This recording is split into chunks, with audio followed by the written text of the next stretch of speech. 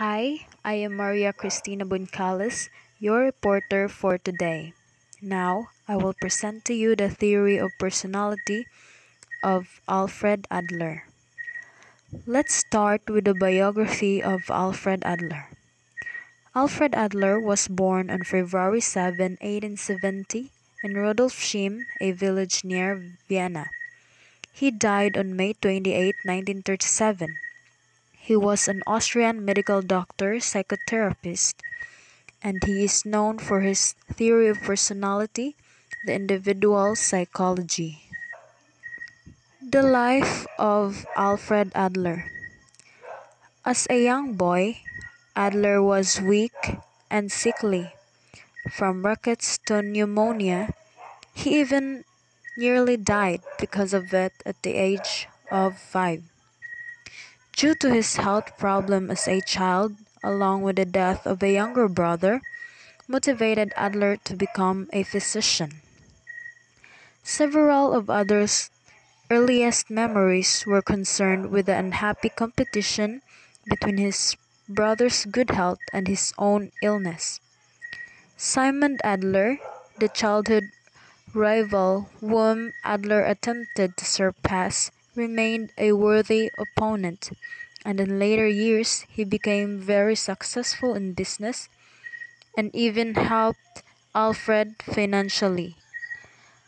Alfred Adler began his medical career as an ophthalmologist, but he soon switched to general practice and established his office in a less affluent part of Vienna across from the Prater, a combination amusement park and circus. His clients included circus people, and it has been suggested that the unusual strengths and weaknesses of the performers led to his insights into organ inferiorities and compensation, which we will discuss later on. Adler was initially a colleague of Sigmund Freud, helped establish psychoanalysis, and was a founding member of the Vienna Psychoanalytic Society. Adler's theory focused on looking at the individual as a whole, which is why he referred to his approach as individual psychology. Adler eventually split from Freud's psychoanalytic circle, but he went on to have a tremendous impact on the development of psychotherapy. So now, let's move on to his theory of personality, the individual psychology. Individual psychology presents an optimistic view of people while resting heavily on the notion of social interest, that is, feeling of oneness with all humankind. Individual psychology focused on the uniqueness of each person and denied the universality of biological motives and goals ascribed to us by Sigmund Freud. As we have seen, Adler was an original member of the small clique of physicians who met in Freud's home on Wednesday evenings to discuss psychological topics. However, when theoretical and personal differences between Adler and Freud emerged, Adler left Freud's circle and established an opposing theory, which became known as individual psychology.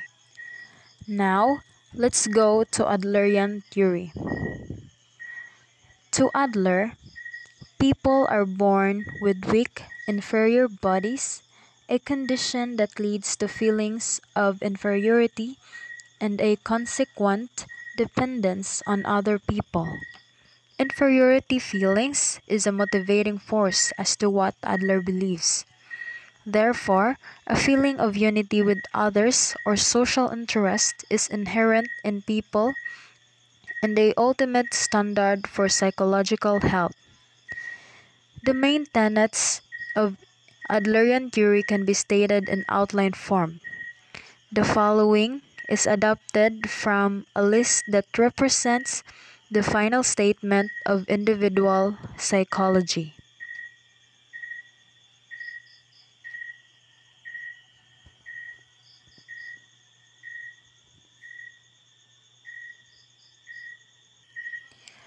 The first tenet of Adlerian theory is the one dynamic force behind people's behavior is the striving for success or superiority. Adler reduced all motivation to a single drive, the striving for success or superiority. Individual psychology holds that everyone begins life with physical deficiencies that activate feelings of inferiority, feelings that motivate a person to strive for either superiority or success. Even Adler's own childhood was marked by physical deficiencies and strong feelings of competitiveness with his older brother. Regardless of the motivation for striving, each individual is guided by a final goal. The final goal. According to Adler, people strive toward a final goal of either personal superiority or the goal of success for all humankind. In either case, the final goal is fictional and has no objective existence. Nevertheless, the final goal has great significance because it unifies personality and renders all behavior comprehensible. Each person has the power to create a personalized fictional goal, one constructed out of the raw materials provided by heredity and environment. However, the goal is neither genetically nor environmentally determined. Rather, it is the product of the creative power, that is, people's ability to freely shape their behavior and create their own personality. But by the time children reach 4 or 5 years of age, their creative power has developed to the point that they can set their final goal. Even infants have an innate drive toward growth, completion, or success. Thus, a person's final goal reduces the pain of inferiority feelings and points that person in the direction of either superiority or success. If children feel neglected or pampered, their goal remains largely unconscious. If children experience love and security, they set a goal that is largely conscious and clearly understood.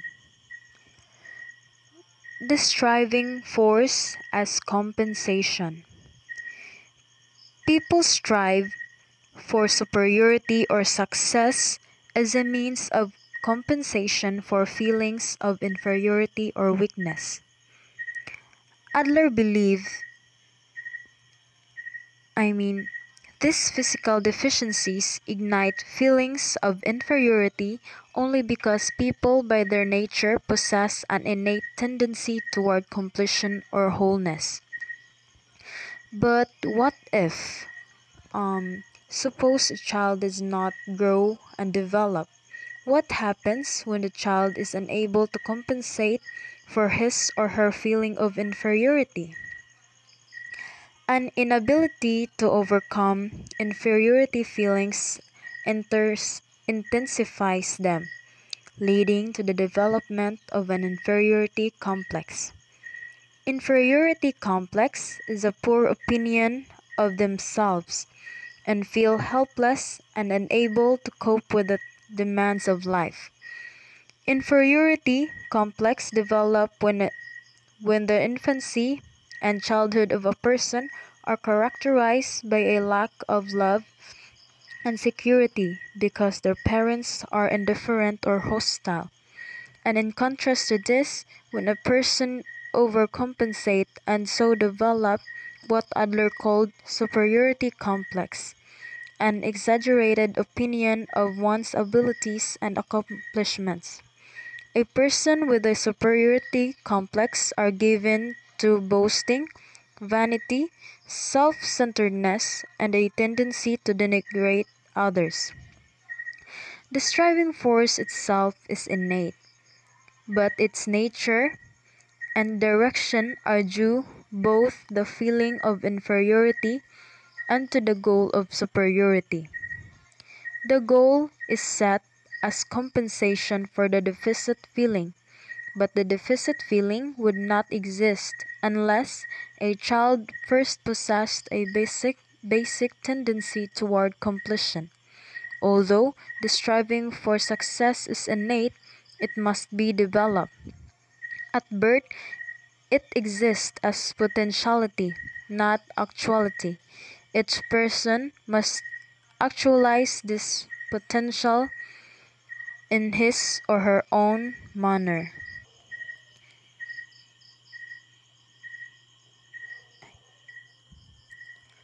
Striving for personal superiority are psychologically unhealthy people with little or no concern for others.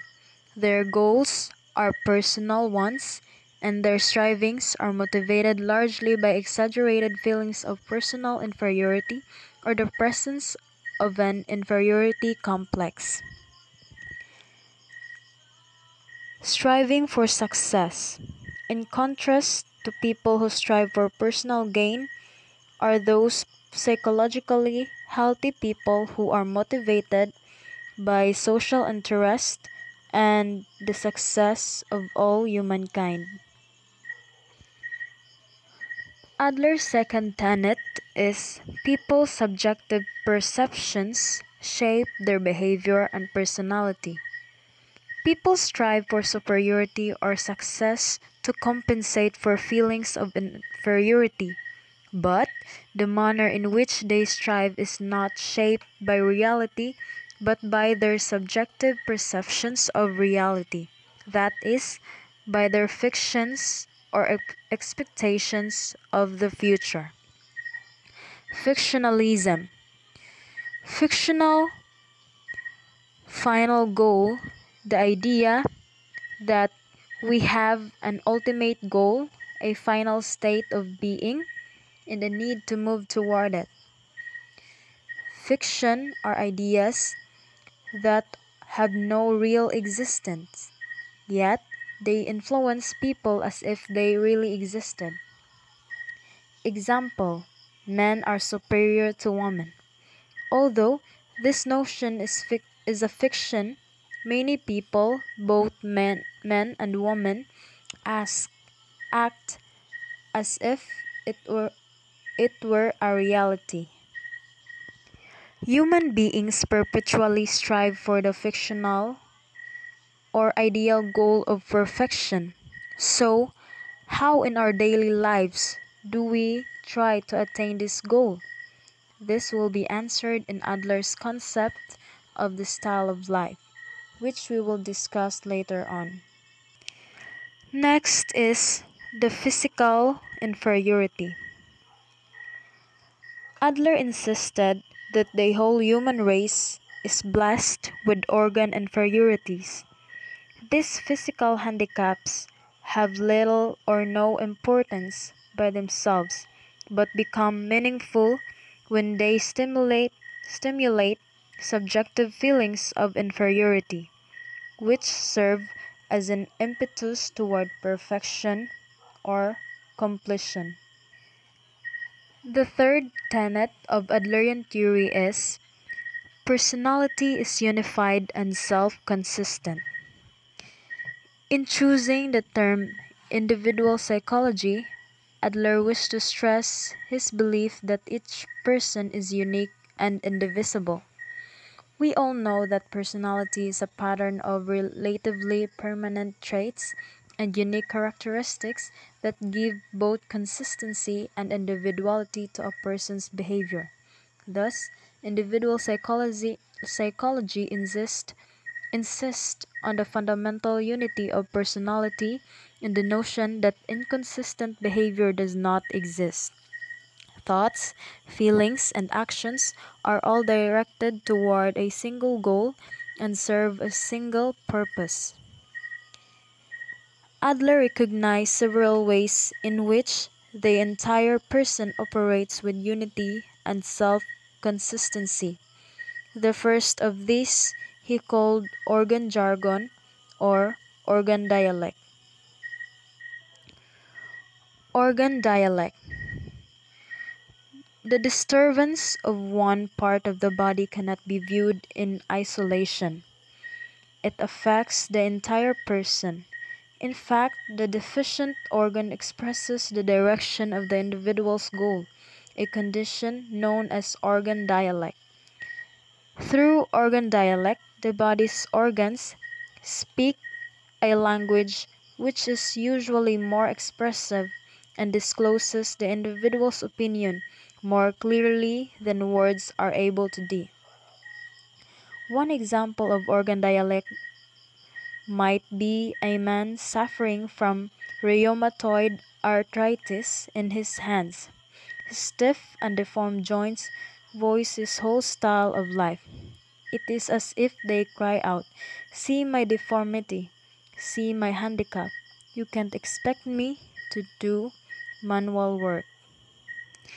Next is conscious and unconscious.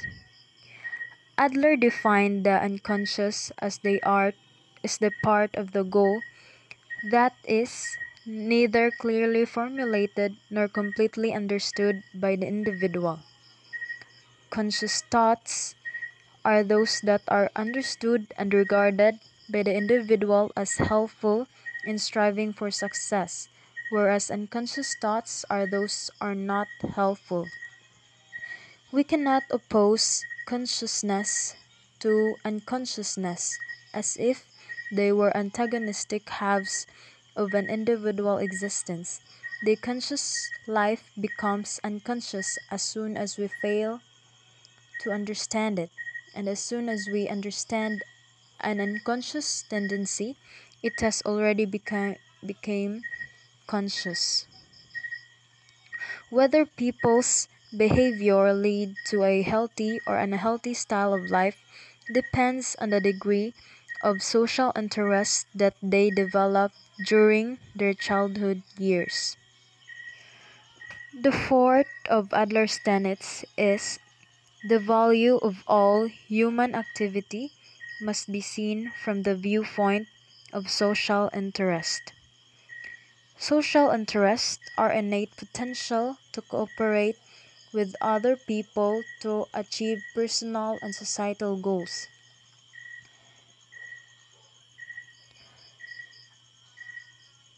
Adler's term for this concept in the original German, Gemeinschaftsgefühl, is best translated as community feeling. A person with well-developed Gemeinschaftsgefühl strives not for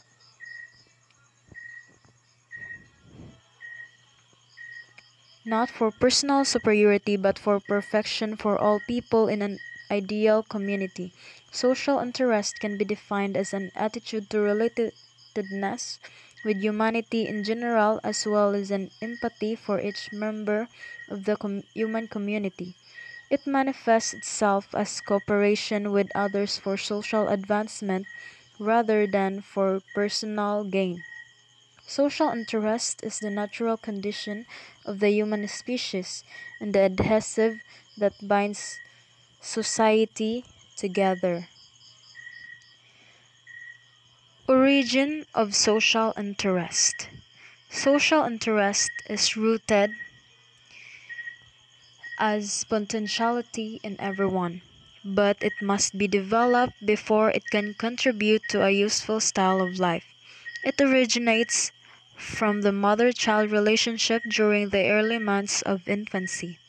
Adler believed that mother's role was vital in developing the child's social interest as well as other aspects of the personality. The mother's job is to develop a bond that encourages the child's mature social interest and foster a sense of cooperation.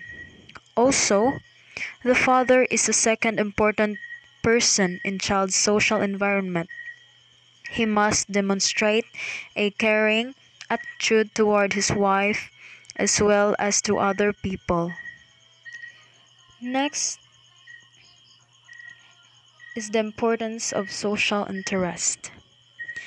To Adler, social interest is the only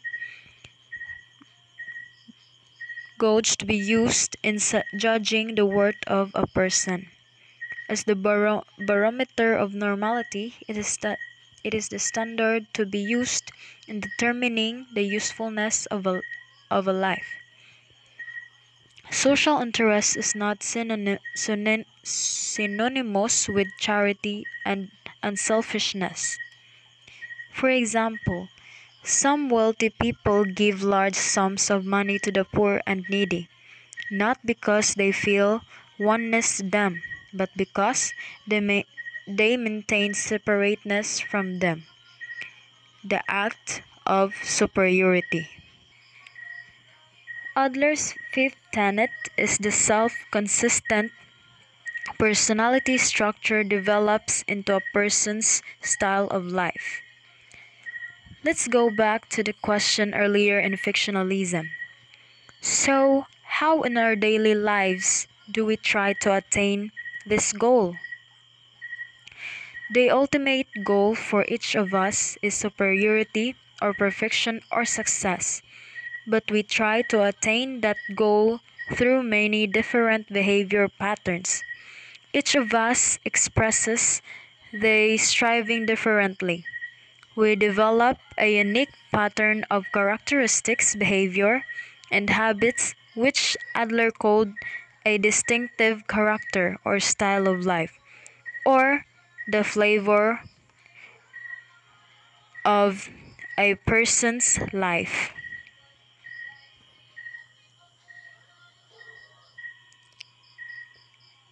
And the final tenet of Adlerian theory is style of life is molded by people's creative power. Each person, Adler believed, is empowered with the freedom to create her or his own style of life. Ultimately, all people are responsible for who they are and how they behave. Their creative power places them in control of their own lives, is responsible for their final goal, determines their method of striving for that goal, and contributes to the development of social interest. In short, creative power makes each person a free individual. Creative power is a dynamic concept implying movement, and this movement is the most salient characteristic of life. Application of individual psychology. We have divided the practical applications of individual psychology into four areas. 1. Family constellation, early recollections, dreams, and psychotherapy. Family constellation. Although people's perception of the situation into which they were born is more important than numerical rank, Adler did form some general hypotheses about birth order.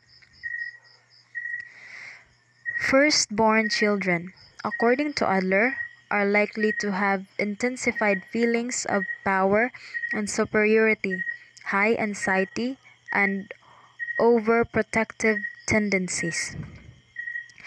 Second-born children, such as himself, Adler, begin life in a better situation for developing cooperation and social interest.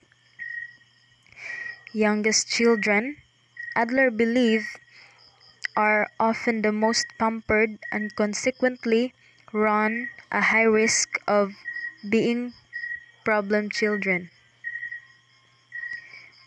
Only children, and last, only, ch- only children are in a unique position of competing, not against brothers and sisters, but against father and mother. Number 2, early recollection. Adler insisted that early recollections are always consistent with people's present style of life, and that their subjective account of these experiences yields clues to understanding both their final goal and their present style of life. Next, dreams. Although dreams cannot foretell the future, they can provide clues for solving future problems. Nevertheless, the dreamer frequently does not wish to solve the problem in a productive manner. Dreams involves our feelings about current problems and what we are intend to do about it. Dreams are oriented toward the present and the future, not the past. And lastly, psychotherapy. Adlerian theory postulates that psychopathology results from lack of courage, exaggerated feelings of inferiority, and underdeveloped social interest.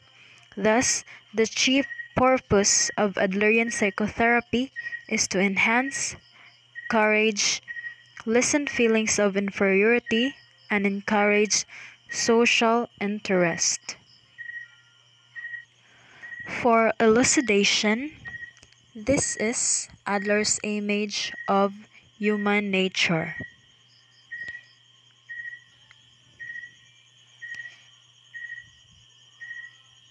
Thank you for watching. Once again, I am Maria Cristina Buncales, BSS W1.